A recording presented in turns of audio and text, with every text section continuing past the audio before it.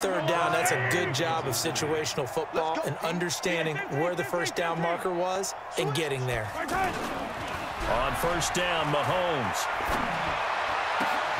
And this is caught. I think he got that with one hand. And all the way in for a Kansas City touchdown. Travis Kelce, his second touchdown of the night, as his guys continue to put this one out of reach. In order to lead in a game, you're going to get plenty of contributors, but that's his second touchdown catch of this game. He's one of the key guys in this one. And you better believe he'll be looking for the hat trick here as this one continues to go.